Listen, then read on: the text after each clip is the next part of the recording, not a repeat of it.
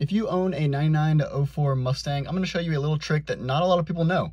So first off, you're gonna start by putting your key in the ignition and then holding down on the odometer button right here. Turning the key to the run position and just continue to hold it. Then your gauge is gonna do a sweeping, and then you can start the car up.